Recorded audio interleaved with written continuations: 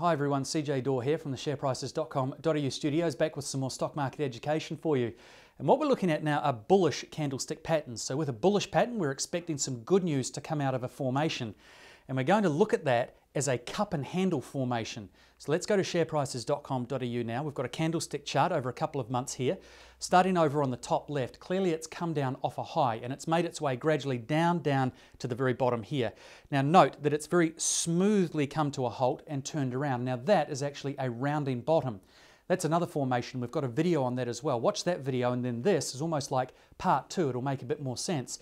So let's start at the bottom there with that cup formation, and it starts at the bottom and almost exclusively green. It builds its way up, and then we've got the handle here. Now that's a little channel where the price movement starts to move down there, and there's a lot more red, and see the big red candlestick at the top of that handle turns around and comes down the channel. Why is it bullish if it's moving down? Well, what we can expect and what we want to see at the end of that is when it comes to the end of this channel, it breaks out of that and then starts to jump back up, hopefully back where it came from, over on that top left hand side.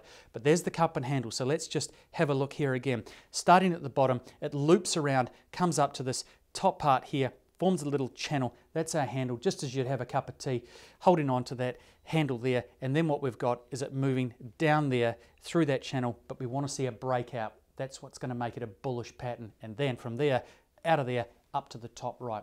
So that is our cup and handle. Go to shareprices.com.au now, see if you can find a cup and handle. Also get familiar with the rounding bottom video as well. As for now, I'm CJ Dore. Happy trading, and I'll see you again soon.